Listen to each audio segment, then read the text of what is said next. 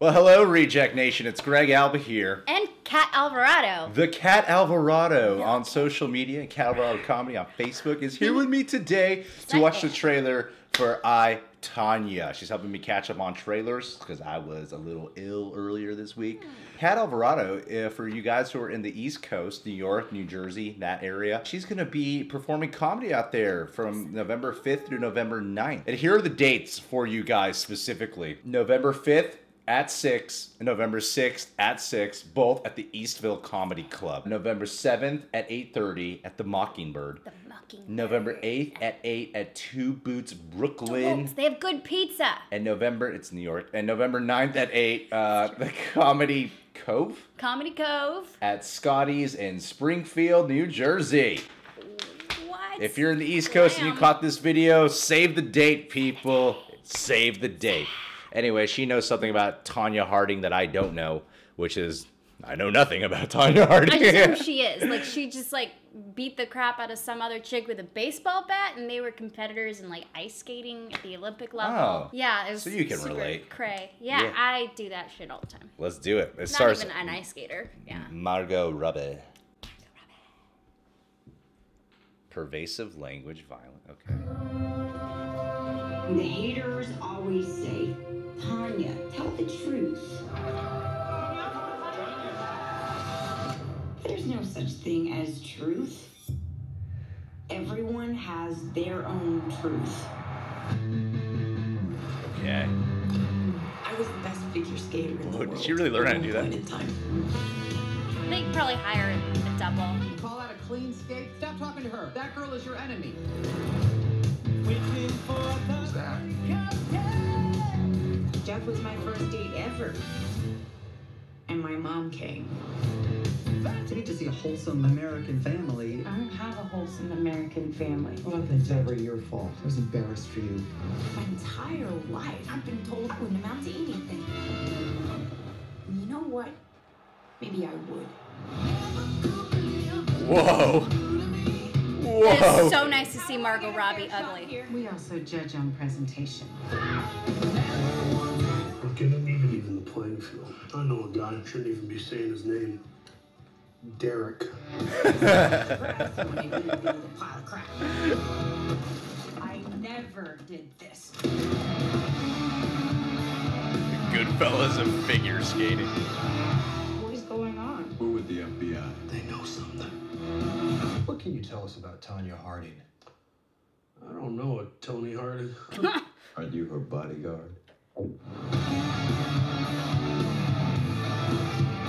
Oh, that's the Winter Soldier. Okay. When I was a kid, did you ever love me? I made you a champion, knowing you'd hate me for it. That's the sacrifice a mother makes. You cursed me. America. They want someone to love. They want someone to hate. I mean, come on. What kind of friggin' person bashes in their friend's knee? Who would do that to a friend?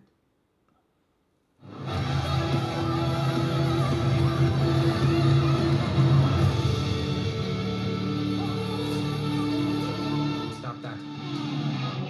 Whoa. That movie looks insane. Want to watch that. That looks badass. That looks insane, man. And I like seeing Margot Robbie look like a person. Like, she's cute, but like she's ugly. Ugly equals person. No, she's not ugly. She looks like a normal human ugly. being in this, and it makes me feel better about myself. Yeah, you man. know? It's hard to live up to Margot Robbie. It is. In every capacity. And I feel like I can attain this version of Margot Robbie. Absolutely. This is an attainable. This is an attainable Margot Robbie for the average male. Yeah, I feel right like here. I have a chance at being that pretty. You're prettier than this version of Margot Robbie.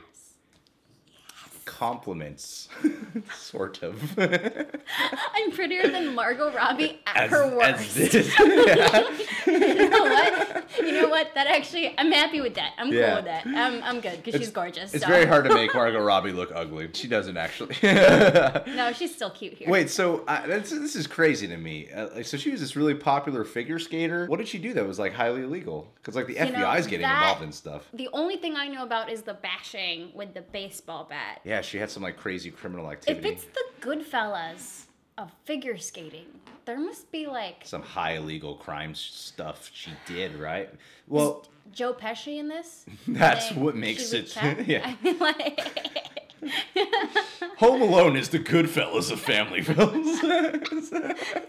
if it's the Goodfellas of anything, it better have Joe Pesci. Joe Pesci, Duh. right? Yeah. I think they're saying Goodfellas because of the style. It's like Yes. hyper edited, a lot of the narration, the talking to the camera. I've seen a lot of movies do that. American Made did that recently. I get kind of a little bit, I don't know if the word is sick of the style, but it's getting kind of repetitive when it's like dealing with drugs and all these things. What fascinates me is it's about a figure skater, which seems all the more intriguing. Yeah, and I really like that we're seeing women portrayed in more ways than just like, oh, here's a girl, she's so nice and pretty, and she's the love interest. This is women being portrayed as like in-depth characters. We're talking about them as people with hate, with ambition. Like that mom looks like she's a single mom, and she completely probably passes the Bechdel test in all of her scenes. Okay, for those of you viewers who don't know what the Bechdel test is, it was a test. You could do it on any movie to see if in a scene two women are talking about something that is not a man. It's really surprising, but up till recently,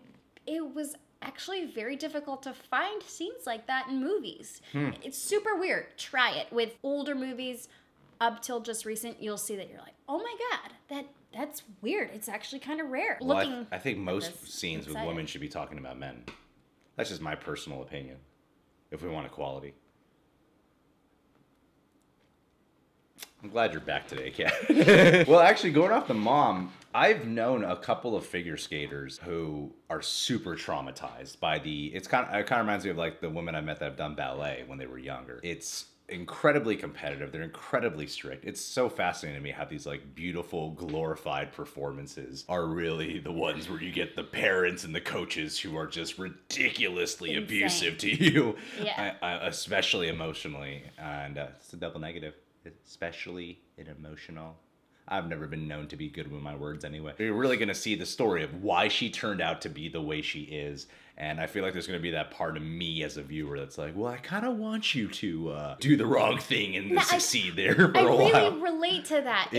Because I've always been a competitive person. And it's something that I've had to like control in my mind and like think through like, hey, don't think that mean, horrible, evil thought. Think a nice thought. And that's part of being a grown-up is you like hear the bad thoughts and you go, I'm just going to put you away. It's just not a competitive people alone. It's just people in general. But I feel like as a competitive person, maybe it's just a little bit worse. It's we're hiding for sure. So I want to explore that psychology. Let's learn more about Tonya and to see why I haven't beaten anyone up yet. It's awesome to see trailers with you where you're actually into the trailer. Yes. It's a great feeling to have on my end. Woo, he picked well. All right, Reject Nation. Well, thanks for tuning in. You can subscribe to The Real Rejects. Please click that notification bell. I never use this pencil, but I have one in my hand now. Cat Alvarado. All links to her social media in the description box, including her YouTube page. All the list of her performances in New York will be in the description box for you people. So if you're in the East Coast, make sure to catch her there. And if you're in LA, she performs live out here too. I caught one of her most recent shows. Hilarious. She had the crowd of 10 people in stitches, but it was not because it was a small place. It was like a Tuesday night or something. It was Tuesday. Tuesdays never fill up. Yeah, that's the way it is. That's where you practice. Yeah. She's a good practicer.